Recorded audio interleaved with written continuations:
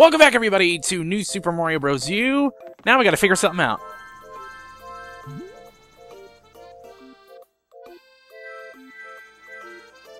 Okay, the one up top I do believe is marked 4. So, I'm gonna go along this path, even though it's gonna make me run into a damn fuzzy. So, hey, we'll pick up a damn item. I'll just defeat you with firepower. I don't need no powers of the damn star. If you didn't have fire flower or some other way to dispose them, that angel block has a star in it. And we get a star for our inventory, which is good, I guess. Even though I haven't really been using items in the old inventory all that much in this playthrough. Yeah, here we go. Bouncy Cloud Boomerangs.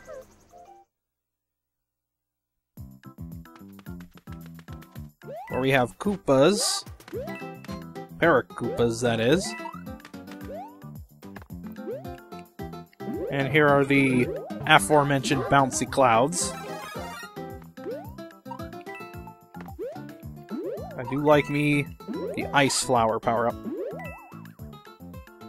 Particularly in this level. Simply because there are Boomerang brothers in this level. Boomerang brothers are complete jerks and assholes, which is why I'm going to kill this guy. Before going down here to get star coin number 1.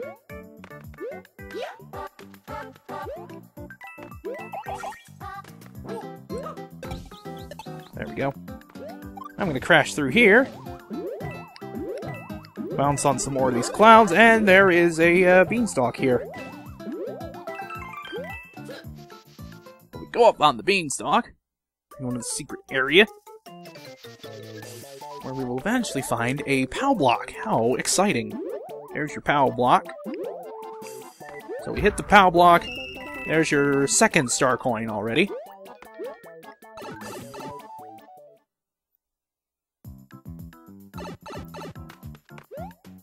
I could go for the red coins here, but honestly, this is actually kind of one of the harder red ring challenges.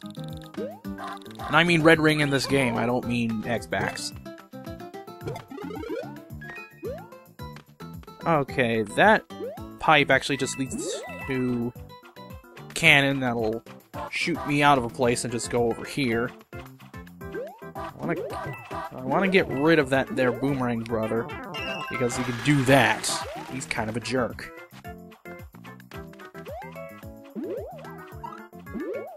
He's kind of a dick. Ooh, star! I want the star! Thank you.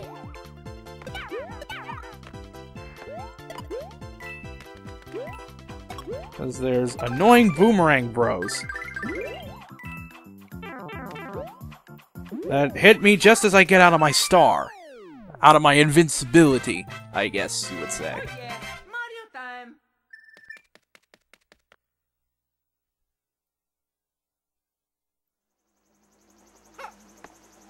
And that will allow us to create a pathway to get to level 6 of this world, but we still got level 5 to do. And now we gotta figure out what's up with that. Okay, it looks like if I take the top route, that will lead me down to that down there, and it will also lead me into a fuzzy. I am going to combat that with Ice Flower. Even though the Ice Flower itself won't kill them. No, that just leads there. Why? How did I not see that?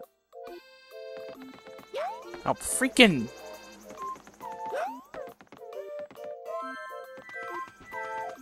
See, these paths are different every time.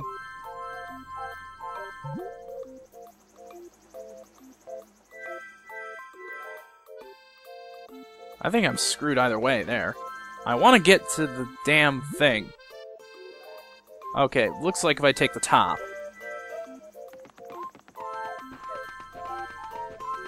Oh God, you only have to do this once to get to the damn level you want to go to. That's annoying.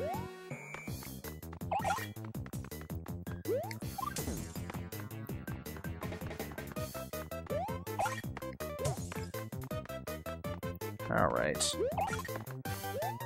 I can combat you with Ice Flower.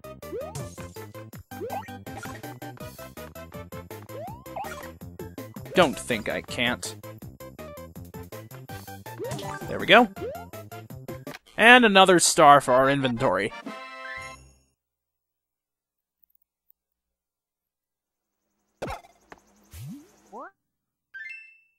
Now the angel block, I think, gives us something for our inventory that's a little bit more direct. But whatever. Time for a quick dip in the sky. Going for a sky dip. Ah, it's this level. It's the level that has the inexplicable bubbles in air that have water physics. Lovely.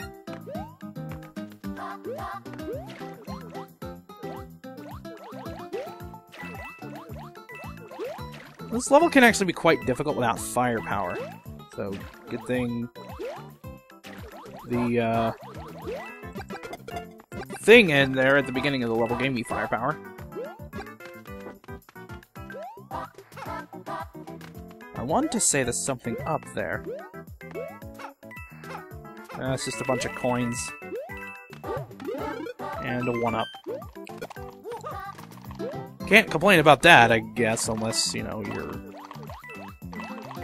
you're already at max lives.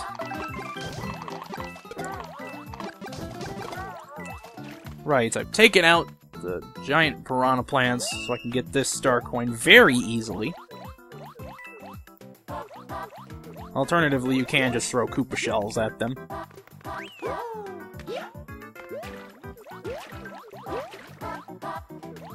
We continue to go up in the world.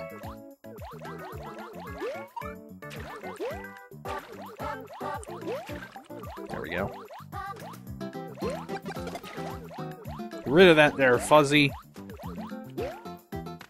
And we'll easily get our second star coin here, and we can actually go in here and just power through these enemies up here. And we're gonna have fuzzies guarding the third star coin. Fortunately, we have firepower, so we can dispose of them easily.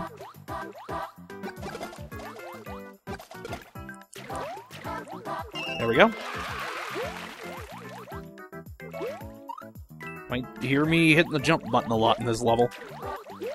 We're swimming a whole bunch. We're trying to go up, and I wouldn't go up the pipe even though I was clearly holding up on the stick. Go up the damn pipe! Oh, Jesus Christ.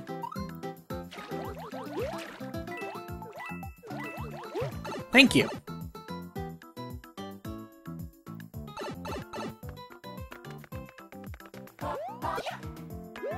If you were able to jump off that properly, you could get a 1-up off the flagpole.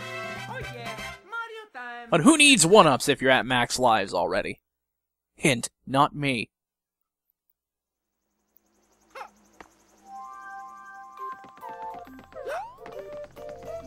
Alright, now for snaking above Mist Valley.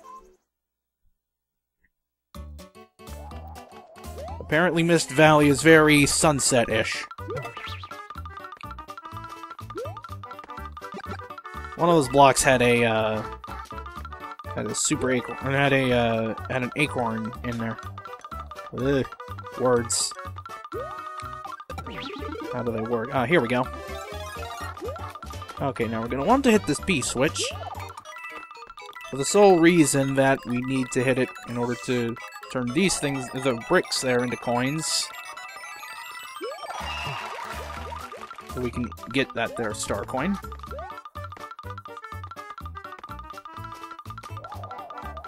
That's right, this acorn suit, or this flying squirrel suit, I keep getting that wrong, is a thing we're going to want to keep for the third star coin. Not necessarily for the first two.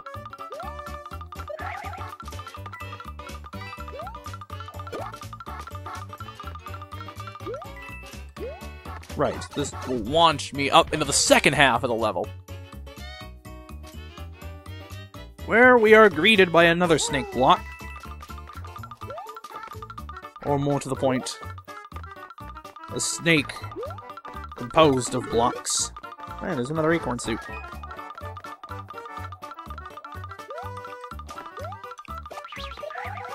all this crap out of our way.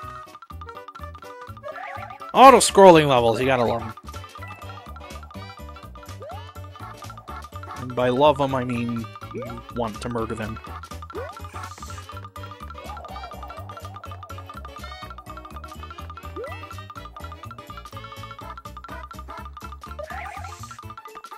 Get rid of all this crap. I want to see possible hazards in my way. There we go. That's how you very easily get the last star coin. Kind of have to get out ahead of the snake block. And then jump back onto it. Can be tricky to do, but needless to say, it can be done. And now we gotta ride the auto-scroll to the end of the freaking level. Where we can go in a pipe that will not shoot us out like a cannon. But instead will allow us to transfer to the end of the level. And get applauded by the idiots in the audience who are apparently watching. Yeah, Mario time.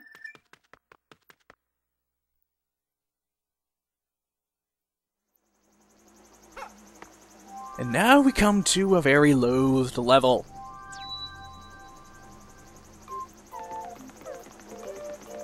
It's called Ludwig's Clockwork Castle.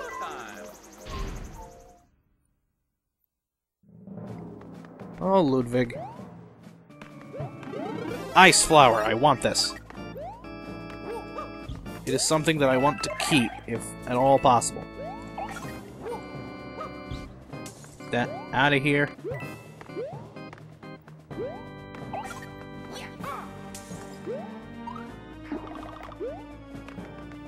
Damn fire, brother.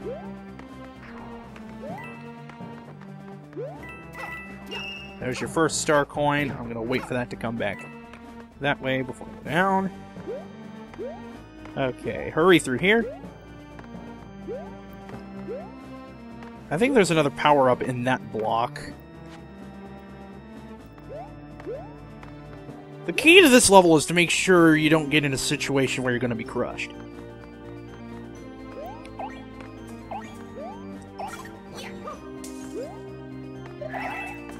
We really don't like it when things go squish.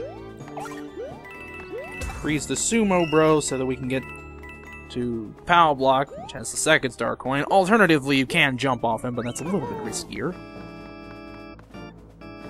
Since he has the innate ability of making his hitbox whack out.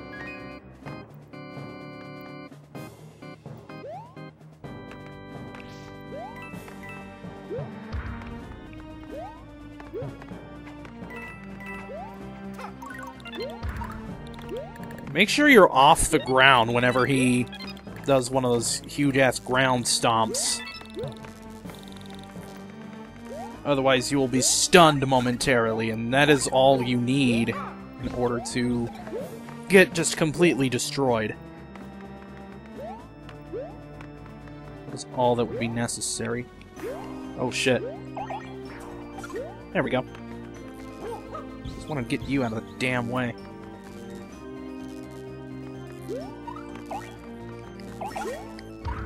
Alright, I want to freeze you over. So I can use you as a platform to get to you, so I can destroy you. I want that third star coin, and I don't want to get crushed. There we go. I managed to do it without being a complete failure. Now it's time to take on Ludwig von Koopa.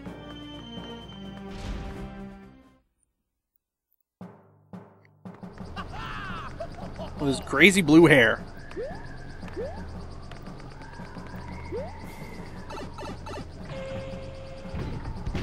Get on that airship. Bonk.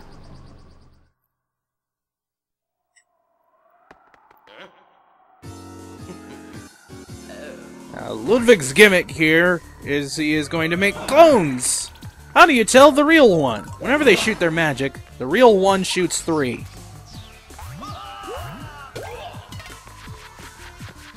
That is how you always tell.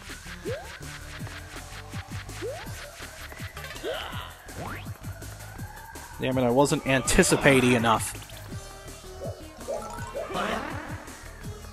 Okay, so the real one is the one on the right, not the one that just landed on me.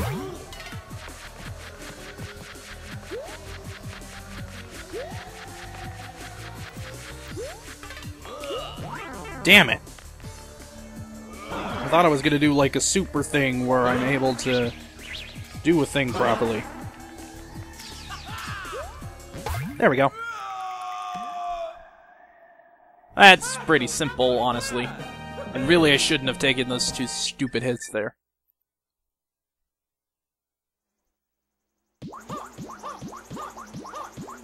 But we are not actually completely done with World 7. Oh no.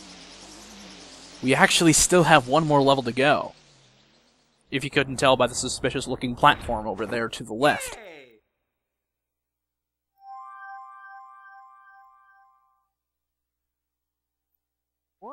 Could possibly be there.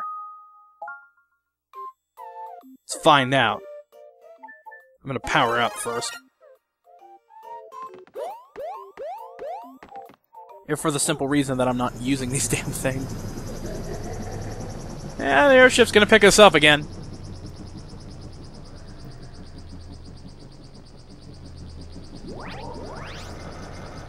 And I mean literally this time. Or at least it's going to try. The reason I wanted to be somewhat powered up is because of this here. The flying squirrel suit. This is something that I'm going to want to keep. For reasons that will be explained by people. Particularly me. So yes, we have more auto-scrolling goodness, while we have Iggy's Castle from Super Mario World here.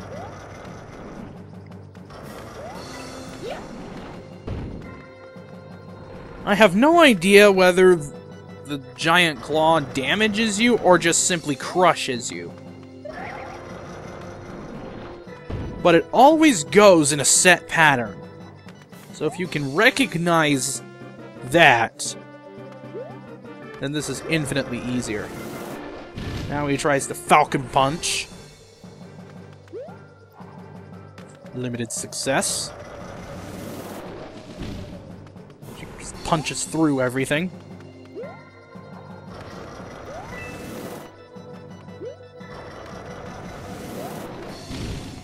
Yeah, just keep your punches going.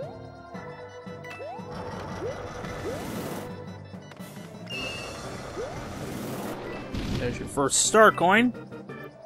And you can actually get the first star coin after Bowser has punched through the thing, again, if you have your flying squirrel suit.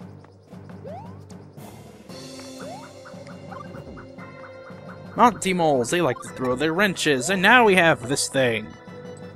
You remember those things that you tilted in New Super Mario Bros. Wii? Yeah, they're here. Making a fairly unwelcome return, in most people's opinions. There's your second star coin. I don't know, I never found this that bad.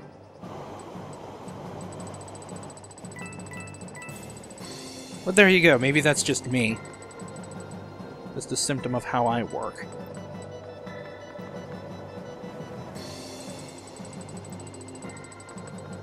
Alright, now I want to keep this flying squirrel suit. For the reason that it is pretty much impossible to get the third star coin without it. I mean, I tried and failed spectacularly. So spectacular, you couldn't believe it.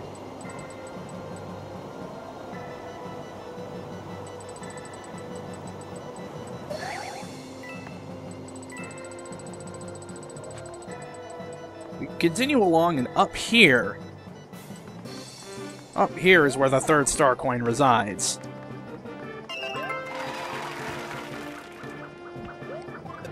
Get out of here, you stupid Monty mole.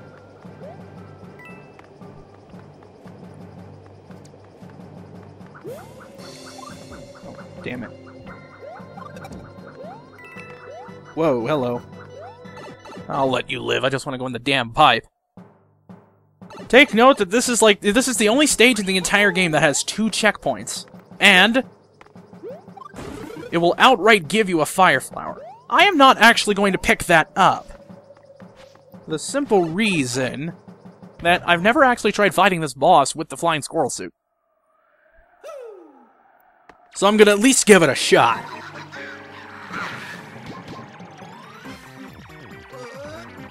Oh yeah, drop your bombs. There we go. All you have to do is jump on him. I guess what you're meant to do is throw the bombs onto the thing.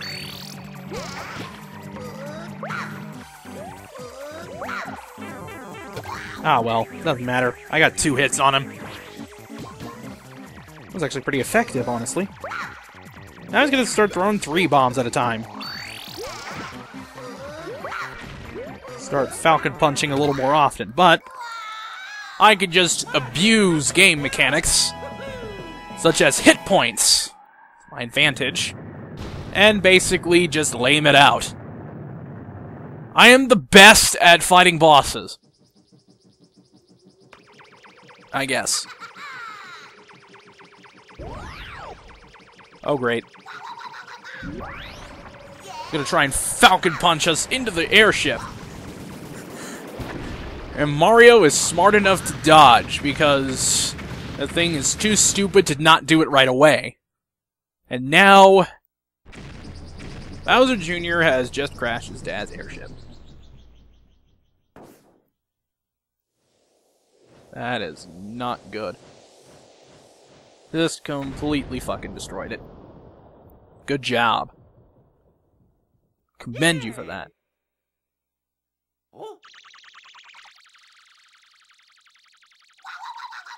And now Bowser Jr. is gonna dare us, basically, to, head into Peach's castle, it looks like. It's swirled by a tornado of nastiness.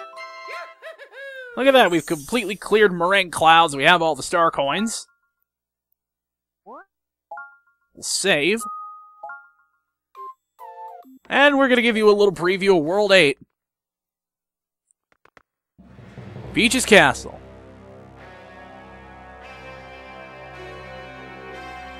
Bowser Jr. patrolling, and presumably Bowser being the final boss here. That's not a spoiler, it's an eventuality. So, next time, we will begin the trek to Peach's Castle. We'll see you then.